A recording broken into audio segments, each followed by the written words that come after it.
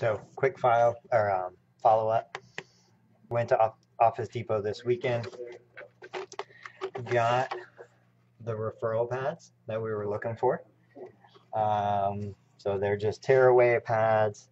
We added our clinic right in the open spot, bottom back. Now what I'm doing is I think we got 50 pads.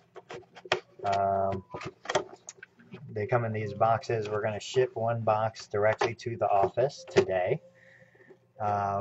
With no real markers on it other than saying 2017 physical therapy referral pads. But then I'm going to give a second box to a patient who's going to this same office.